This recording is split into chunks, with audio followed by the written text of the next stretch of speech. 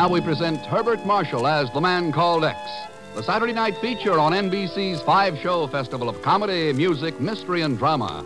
Brought to you by Chesterfield, the cigarette that has for you what every smoker wants. Mildness plus no unpleasant aftertaste. The cigarette that brings you Bing Crosby and Bob Hope. By the makers of Anacin for fast relief from pain of headache, neuritis, neuralgia.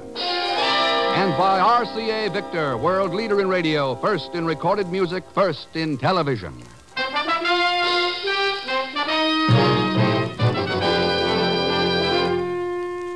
Herbert Marshall as the man called X. Wherever there is mystery, intrigue, romance, in all the strange and dangerous places of the world, there you will find the man called X. Whoa, now, listen to this. Say, Bing, you got a minute? Oh, sure, Bob. I got all the time in the world. Don't tell me you own that, too. Ah, never mind that stuff. Get to work with it. Okay. Folks, better tasting Chesterfield is the only cigarette that combines for you mildness with no unpleasant aftertaste. And you can prove that yourself. Just make our mildness test. Buy Chesterfields, then open them and enjoy that milder, mellow aroma. Now light one up, and you'll know Chesterfield's milder because it smokes milder. And Chesterfield leaves no unpleasant aftertaste. That fact has been confirmed by the country's first and only cigarette taste panel. Yes, mildness and no unpleasant aftertaste are what you and I and every smoker wants. Hurry up, Dad. Here comes the music. Buy Chesterfield, Chesterfield, the one that proves its case. Yes, Chesterfields are milder, plus no aftertaste. So ho, open a pack and give 'em a sniff. Then you'll smoke 'em.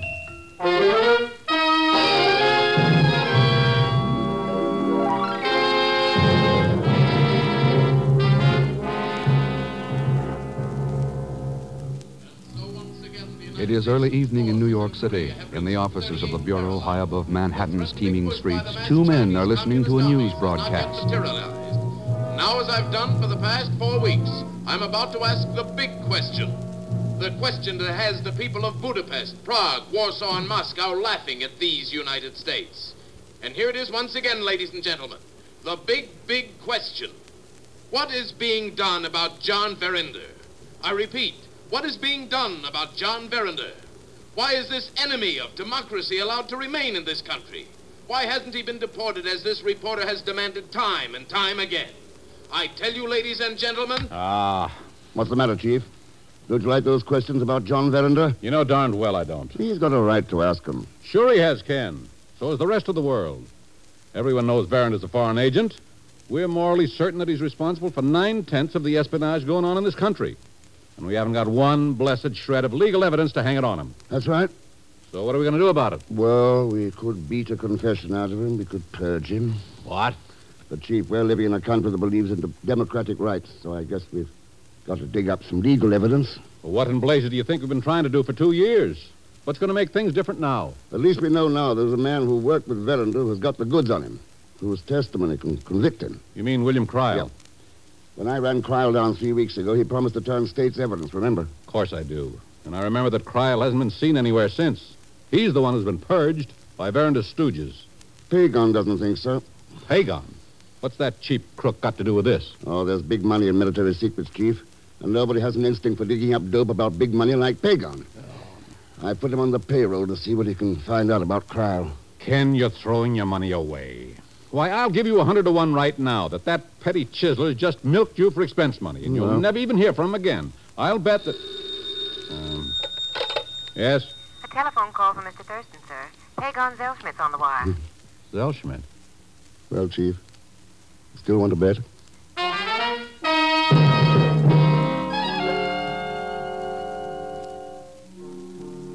So William Cryle skipped the country, Pagan. That's right, Mr. X. He was scared to pieces. He figured this Verinder character would have been bumped out if he told a government what he knows about him. So Cryle took himself a fast brush-out powder. And this friend of yours, he knows where Cryle's gone? That's what he told me, and he said he'd tell you, for a slight consideration, of course.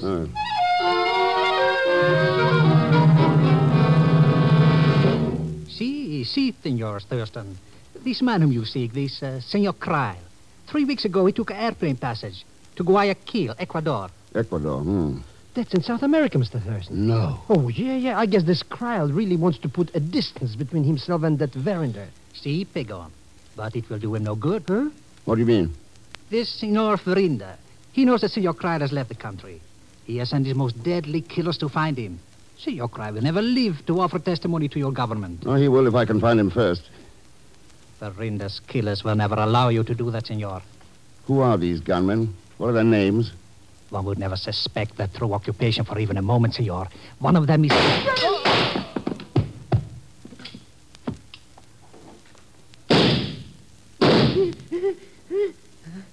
I'm shot. Killed who? All right, Pagon. They're gone. They are? But why were they shooting at me? They were not. Huh? Oh, look, Mr. X. He's dead. Yeah. Verinder's stooges aren't wasting time. Come on. Where are we going? To the airport. Airport? We've got to win a race. To Guayaquil, Ecuador.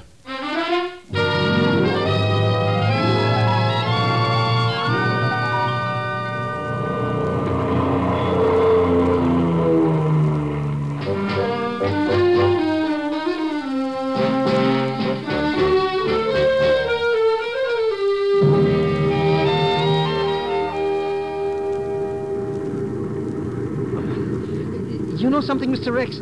The closer we get to where we're going, the farther away I think we ought to be. A little late to think of that now. We'll be landing in a couple of hours. That's what I mean. What are we going to do in Guayaquil anyways? You've got friends there, haven't you? Sure, so what? So William Cryle's got to hide somewhere, unless he wants Verinder's men to kill him. Maybe your friends can help us. What, again? Boy, you don't care who gets bumped off by who. Pagan, the only hope of getting Cryle back alive is for us to find him first. But we don't even know who these stooges are, what they look like. Maybe they're even flying with this airplane with that... I beg your pardon, gentlemen. Oh, dear, I didn't mean to startle you. Did I say something? Oh, dear. Oh, that's all right. My friend gets a bit nervous in airplanes. Oh, he does? Well, now, isn't that strange? Strange? Yes, I'm affected that way myself, particularly on long ocean flights. But that wasn't what I wanted to speak to you about at all, now, was it? I don't know. You haven't said, Mr... Oh, yes, because I'm Professor Savadell. Oh. I was wondering if you knew me. That is, I mean, you don't happen to be Professor Williams of the Botany Department at Washington University, do you? No, I'm afraid not, Professor. My name's Ken Thurston. And I'm Mr. Zelsch. Well, oh, dear. Oh, no, that's too bad. Huh? Well, I mean, I'm sorry I bothered you. I heard Professor Williams speak at a botanical convention some years ago. He's a very interesting speaker. Oh, very. He gave a masterful discourse on the fauna and flora of the Galapagos Islands. Oh, yes, it was masterful. Yes, well, you look a great deal like him, Mr. Thurston. When I first saw you, I thought... well, you understand, of course. Yes, Yes, I don't suppose you are interested in the Galapagos Islands yourself, Mr. Thurston. Should I be? Oh, yes, indeed. Everyone should be. I've spent considerable time there in recent years collecting rare specimens.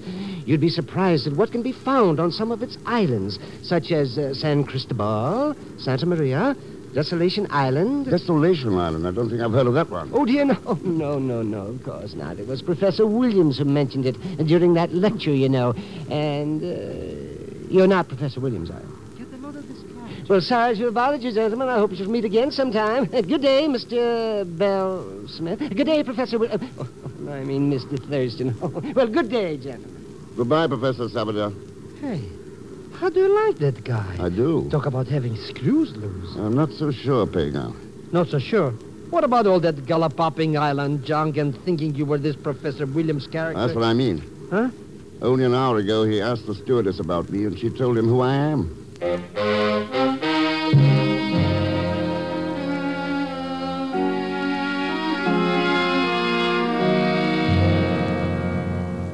I don't get it, Mr. X. Why are we letting our heels get cooled off here at the airport anyways? I'm looking for somebody, Pagan. You mean that Robert Cryle? No, some of the Verinder boys. Verinder boys?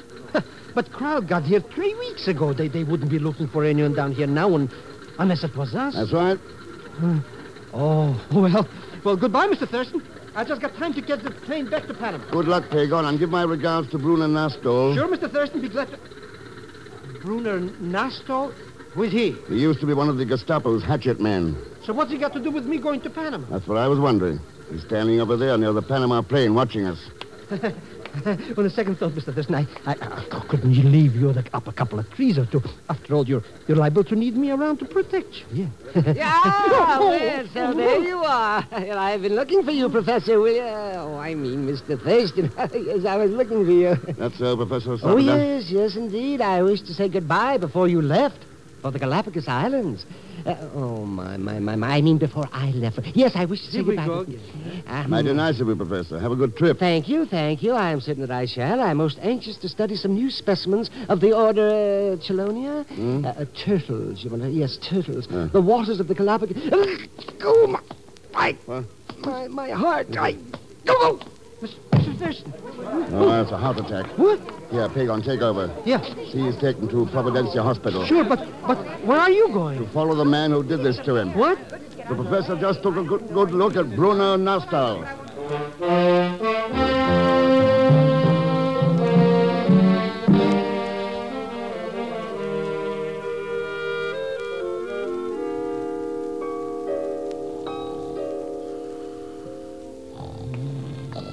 All right, Pagon, wake up.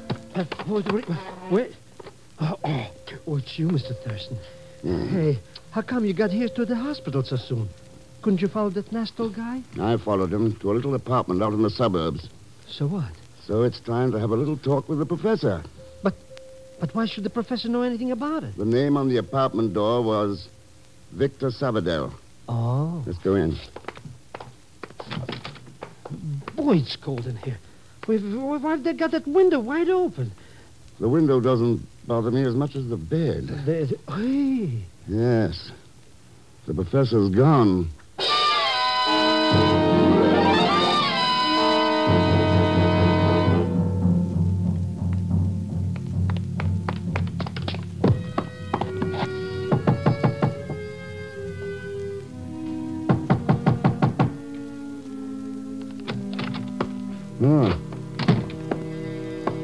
Stop right there. Well, What are you doing here, senor?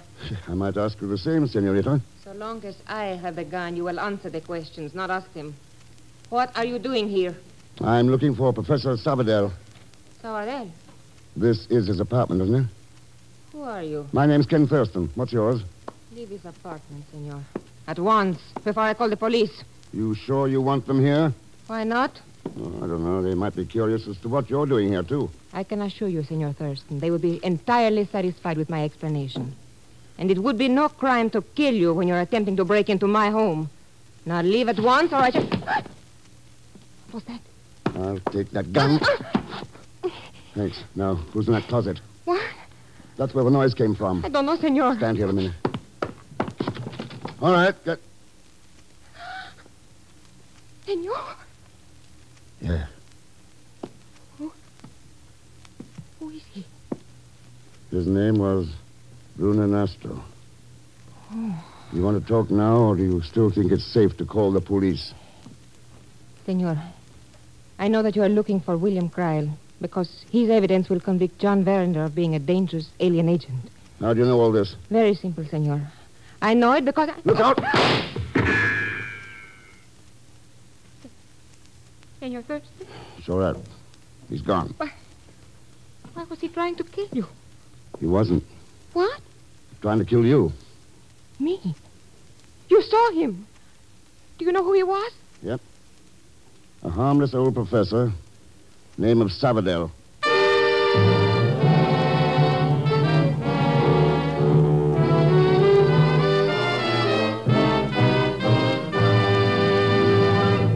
We'll continue with The Man Called X in just a moment.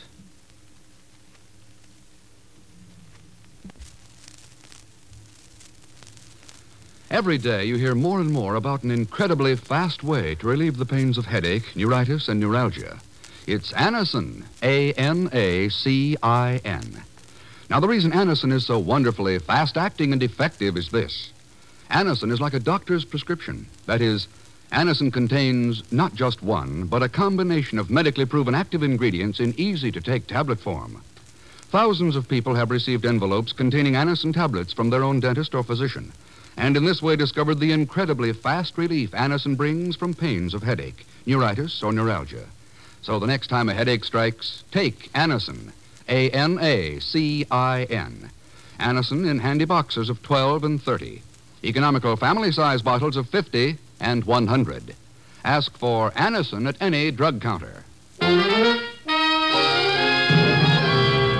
Now, Act Two of The Man Called X, starring Herbert Marshall with Leon Belasco as Pagan Zellschmidt.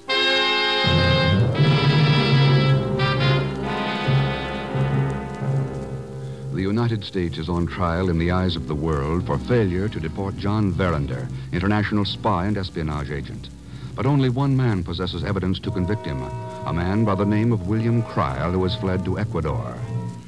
Ken Thurston, knowing Verinder's agents are out to silence Cryle, has followed him to Guayaquil. Now Ken is in a Professor Sabadel's apartment talking to a mysterious woman he found there, the woman who was just shot at by the professor himself.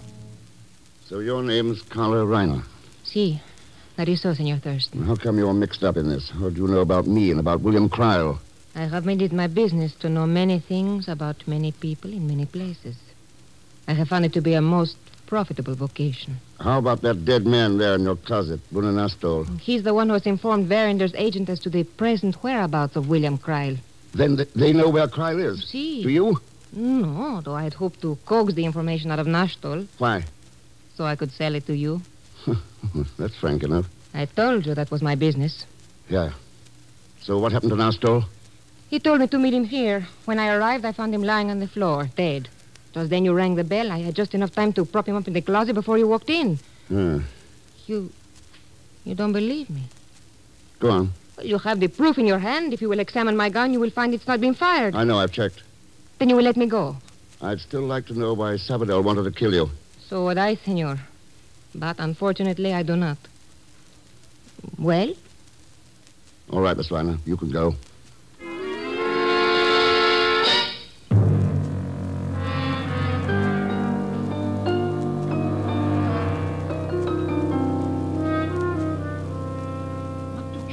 Inside that house anyways, Mr. X. It's dark already. Pagan, did you see the woman who left the apartment just before I did? The one who's walking down the street now? Did I see her?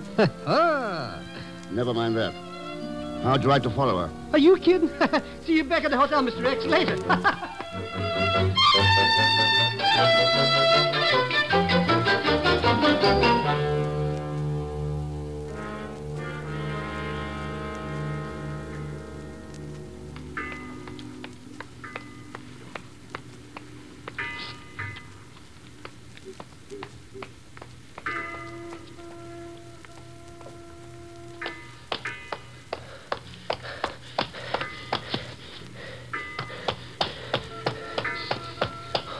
Amigo.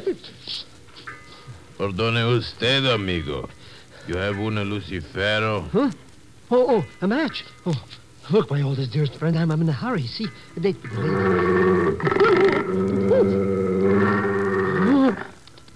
What was that? That is but Senor Satan, amigo. Senor Satan? What kind of a name is that for an elephant? Elephant, amigo. No. She's what you call a hound of blood. See, that is what you call her. You call her that? I got my own names for her. Look, like I said before, and I'm in a hurry. You know how this ladies don't like to keep me waiting. But there is no hurry, amigo. The senorita will not go away from you. Look, she is even now getting aboard that big, how do you call it, speedboat at the docks. Hey, what do you know? She is. See, like I told you. So you give me the match, eh? And then you go!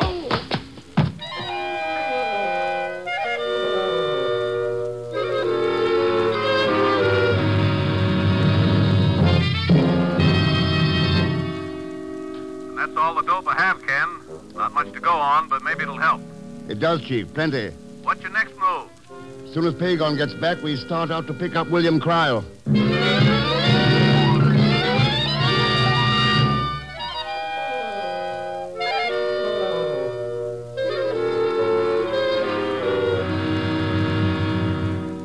That's all I know, Mr. X. Honest.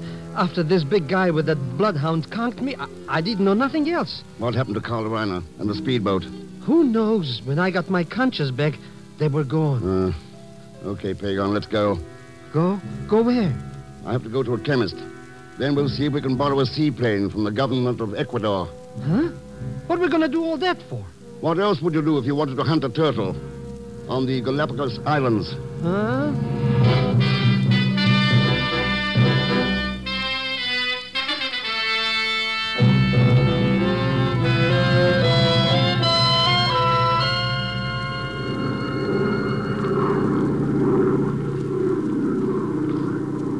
There it is, Pagan. Desolation Island. That?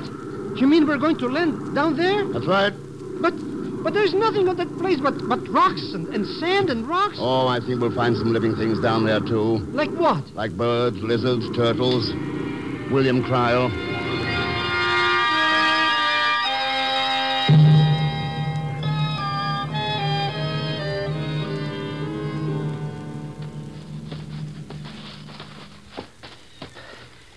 Mr. X, no, this is the end. I'm absolutely not walking anymore.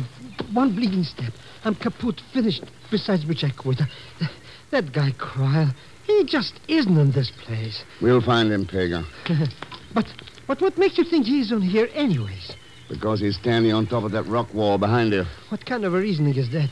Believe me, Mr. X, he's standing behind me. Don't move. Either of you. I've got you covered. It's obvious. Who are you?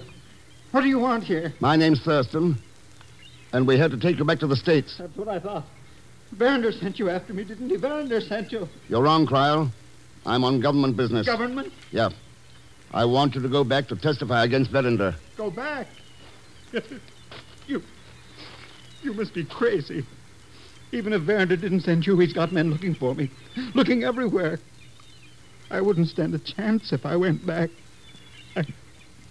I can't go back. I can't. It finally got you, didn't it, Cryle? Got to me? What are you talking about? You picked the loneliest spot on Earth to hide in. But you've learned that it doesn't work. It never does. You can't hide from yourself. How did you find me, Thurston? Professor Sabadell. Sabadell? Yeah. But he didn't tell you nothing about Cryle, Mr. Thurston. No, but the chief did.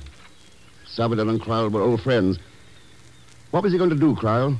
Bring out some supplies for you? Never mind all that, Thurston. The only important thing is what happens to me now. You haven't much choice. We found you. It's only a question of time before Verinder's men find you, too. You take it from there. No, there must be another answer. There must be. Mr. X. Yeah, sounds like your bloodhound friend. Bloodhound? What are you talking about? What's going on? Let's climb up here and take a look.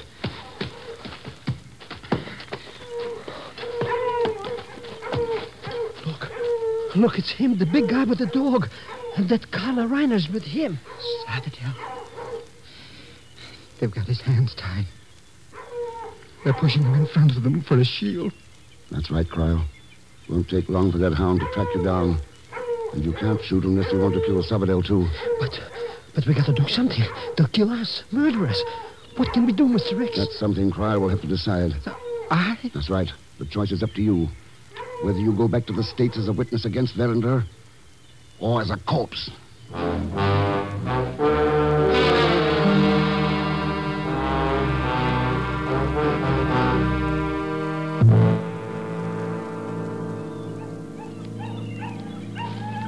So this is the way that dog of yours will follow any trail, huh? Can't you see the fool has lost the scent? And I tell you, senorita, you will find it again.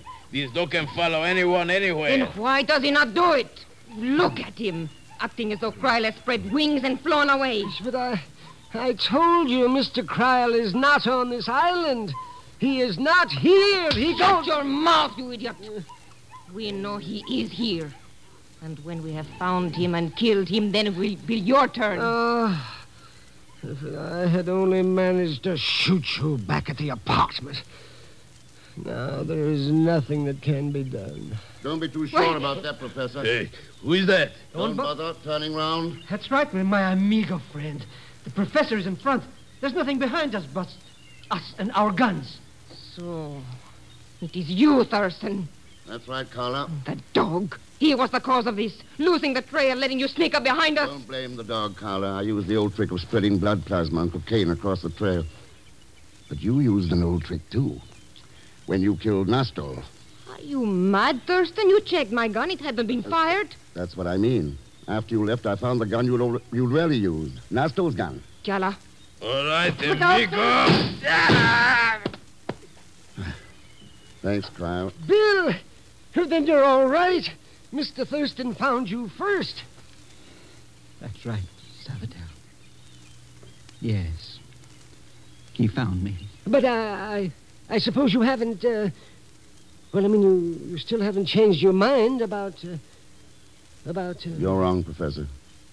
Cryle's going back with us to testify against Verinder. He is? You mean you really persuaded him to? No, I didn't persuade him. I didn't have to. He learned his lesson. The lesson that all of us had better learn. We've only got two choices to make these days: to stand up against the villains of the world or try to run away. And the Earth's just too small to hide on.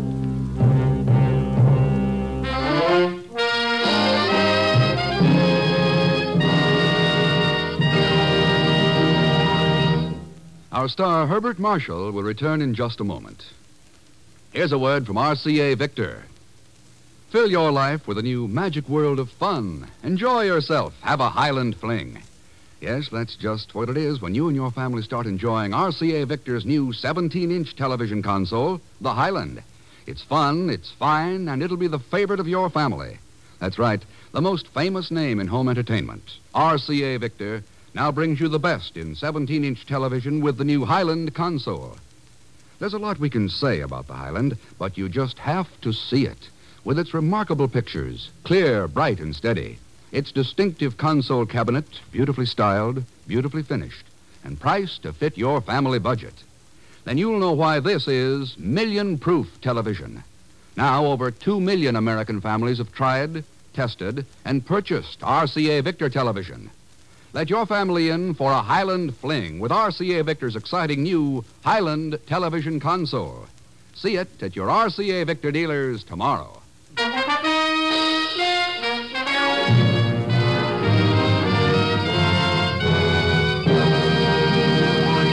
Now, here is our star, Mr. Herbert Marshall. Thanks for being with us. And I think you'd like to know that in tonight's cast were Lillian Bayef, Will Wright, Howard McNear, Parley Bear, Paul Feast, and Robert Boone. Next week, our story takes Ken to Ireland on a real puzzler called the Blue Unicorn. But believe me, it has nothing to do with animals, despite the fact that, as usual, Leon Velasco will be along as Pagon Zellschmidt. So join us, won't you, when next I return as the Man Called X. Good night.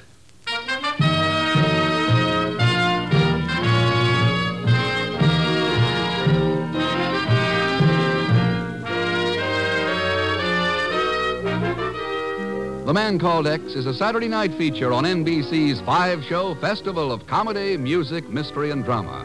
Brought to you by the makers of Anacin for fast relief from pain of headache, neuritis, neuralgia, and by RCA Victor, world leader in radio, first in recorded music, first in television. The Man Called X, starring Herbert Marshall, is a J. Richard Kennedy production with music composed and conducted by Felix Mills. Tonight's story was written by Sidney Marshall and Maurice Zimm. All characters and incidents on this program are fictitious, and any resemblance to actual characters or incidents is purely coincidental. Be sure to listen tomorrow evening for The Big Show with Tallulah Bankhead and a great parade of stars, the Sunday night feature of NBC's All-Star Festival. And until next week, same time and same station, this is Jack Latham saying good night for The Man Called X.